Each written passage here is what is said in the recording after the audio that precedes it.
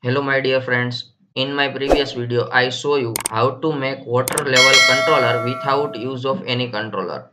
In this video my one subscriber request me to make one another circuit for a submersible pump which rating is 1 HP. It means it is 765 watt and its peak current is about 10 to 12 ampere.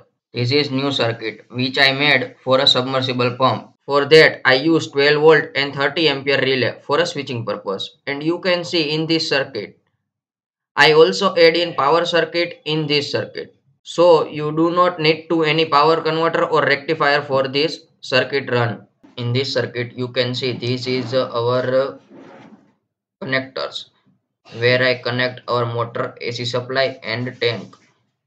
For that you can see this is our AC supply connector. This is output connector which I connect with a motor. This is input connector for AC supply of motor. And this is a bottom, top and middle connection for a tank.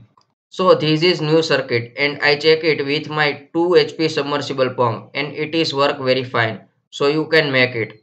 Its output is also similar to this circuit. Now let's check output of this circuit. Is it work or not? Let's check it.